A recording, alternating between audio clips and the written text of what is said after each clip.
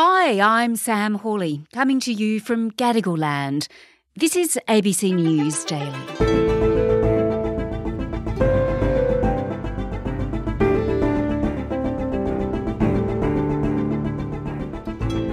Around the world, nations are turning to sugar taxes to address the rise in obesity. It's slapped on things like soft drinks, so consumers seek out cheaper and healthier alternatives. So why don't we have one here, even though the medical profession is pleading for it?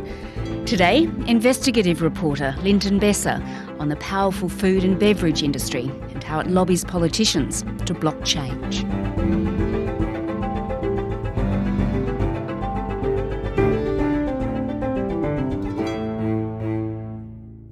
Linton, let's talk about soft drinks. It's no secret that there's a fair bit of sugar in them, but they taste good. We like drinking them. Well, we do. And, I think there's plenty of research which says that, among the greatest selling items in supermarket shelves are soft drinks, these sugar-sweetened beverages. They do have a huge amount of sugar in them, and around the world, they have been identified as one of the key drivers of the obesity epidemic, it might be called, in, countries like Australia. Sugar is a huge part of our diets, and taken in excess, it's poisoning our bodies. You wouldn't eat 16 teaspoons of sugar in one hit, would ya? So why do we drink it? 2/3 of us are going to be overweight or obese by 2030, and this will result in more than 13,000 preventable deaths. And of course, we're consuming larger drinks, aren't we? We used to have the can, which was like 375 mils.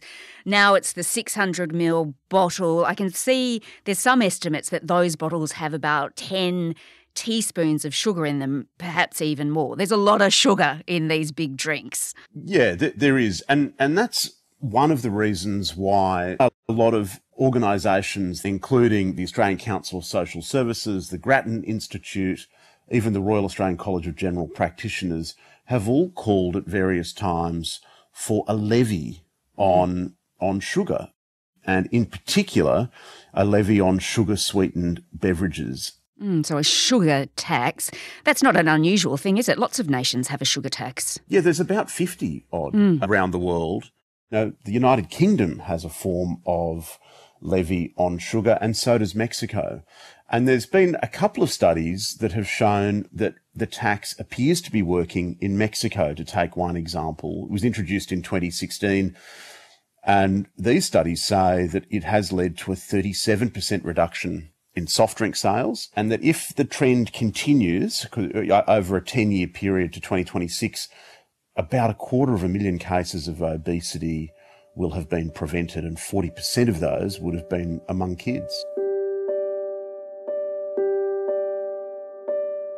But Linton, it appears in this country there's little interest in bringing in a sugar tax. The previous government wasn't interested in it. The Albanese government now doesn't seem to be interested in bringing in a sugar tax. The Health Minister, Mark Butler, he's basically said as much. We don't have any plans to do that. It wasn't part of the obesity strategy that we've inherited from the previous government. So let's unpack why so many other countries have done so, but we can't do likewise. What's the reason behind that? Well, I think it's fair to say that the soft drink manufacturers, and indeed junk food manufacturers worldwide, work very, very hard to keep these kinds of regulatory interventions at bay. And there's been a long history of this. The Australian Beverages Council, just to take one example, they're the kind of peak lobby group for soft drinks in Australia. They say that a sugar tax is overkill and unnecessary, and that the ambitions of such a policy are already being achieved naturally in the marketplace, and that people are naturally picking low sugar or zero sugar drinks or selecting other things. And they have made voluntary efforts to try to reduce sugar across what they describe as their portfolio of products on the shelf. Australia's beverage industry supports healthy lifestyles and balanced diets. As an industry, we know that we have a responsibility to encourage healthy lifestyles and to provide choice for people to achieve that balance. This commitment is the first example in Australia where... But I had a look at this and I thought, gee, this is a really interesting area. We already know that there have been a series of kind of scandals where the junk food industry has really pushed very hard to influence public policy debate in this area. The New York Times published a really interesting thing a while ago, which showed Coca-Cola funding millions of dollars worth of scientific research which tried to point the debate towards exercise rather than the intake of foodstuffs. So it's an area where it's highly contested, and we have an industry that is trying to do its best to influence politicians and influence the bureaucracy to ensure that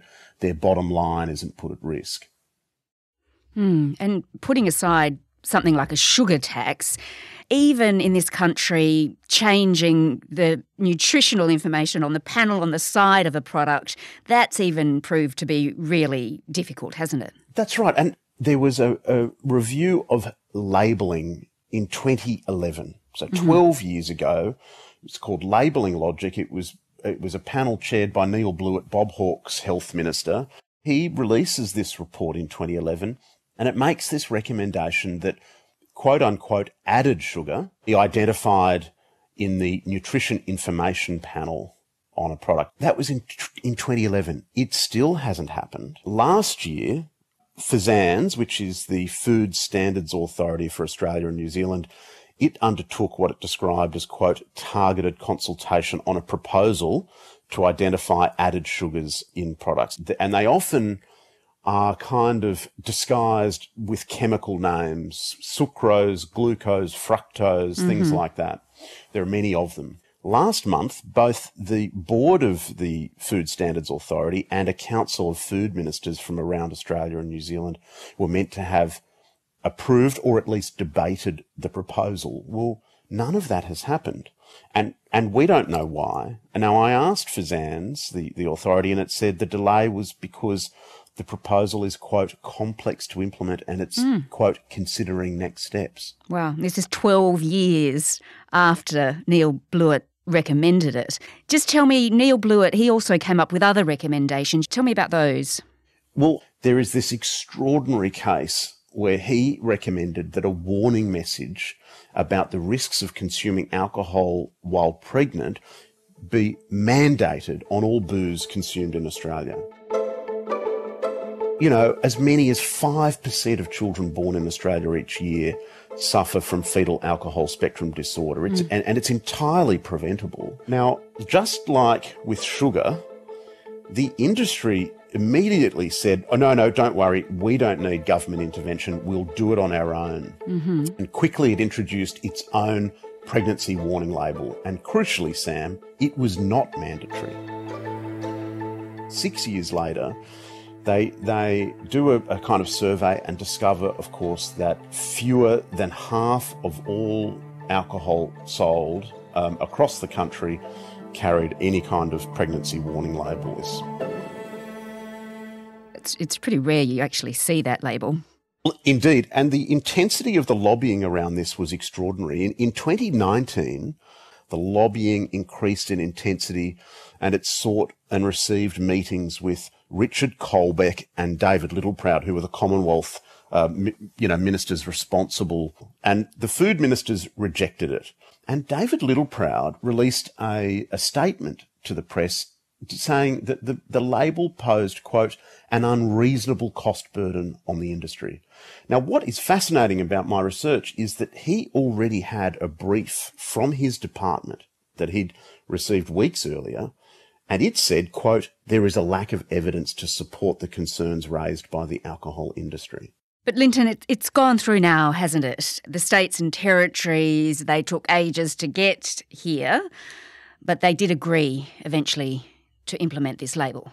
It's gone through now, but it's only going to be mandatory at the end of this month. And Sam, there's quite an amazing little political story in what happened next, because you needed a majority of states and territories at this Food Council to approve a measure like this. But the extent of the pressure was such that something unprecedented happened when this vote occurred. The ministers for a number of states, New South Wales, Queensland and South Australia, and the Commonwealth, demanded that when the official communique was released by the Food Authority about the vote, that their position be noted publicly, that they did not want the label to go ahead. And the only motivation I can think of, Sam, for them making a demand like that is to send a signal to the alcohol industry or the drinks industry that it wasn't they who wavered in their loyalty. Yeah, right. And this is, just for perspective, Linton, this is years of fighting and arguing about a measure that's designed to protect unborn children from the effects of alcohol. Former Senator Sterling Griff, he's really concerned about this, isn't he, Linton? He wants an inquiry. Cosy relationships between governments and lobby groups are a cancer on our democracy. We need transparency to know what deals... It's quite amazing because in 2021, he brought into a speech to the Senate the persistent rumour that the alcohol industry had fought hard to have two key officials removed from the Food Standards Authority in kind of anger at the fact that this label went ahead. And indeed, Robin Cruck and Mark Booth, the former chair and chief executive, did not have their contracts renewed. Now, the alcohol industry denies having anything to do with it, and David Littleproud didn't respond to my questions about it. But Sterling Griff told the Senate that it smells of interference. We need transparency to know what deals are being done and how this may affect Australians. We need transparency to hold politicians and lobbyists to account and to create incentives for them to act in the public interest instead of their personal interests. All right, Linton, so what does this all say about the future of this sugar tax that medical professionals in this country say we desperately need to solve our obesity problem, to save lives? It doesn't sound good. Well, I think what it says is that it's so contested and that millions of dollars are poured by big multinational food and drink companies into, lobbyists, into favourable research, into trying to persuade the polity that it should not intervene on behalf of consumers. And it's really sophisticated in the way it does it, and it's really subtle in the way that it does it. But that case study of the pregnancy warning label also shows how ruthlessly it's done.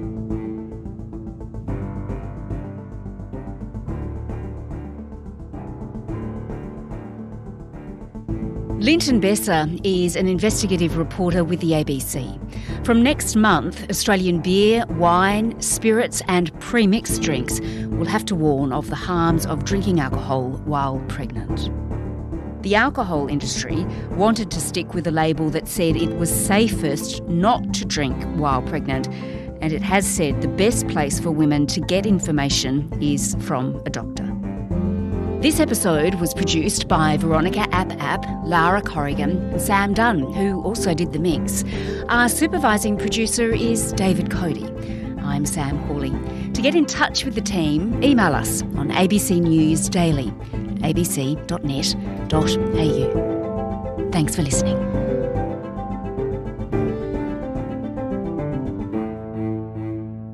Subscribe to listen to more free podcasts or download the ABC Listen app and stream ad-free.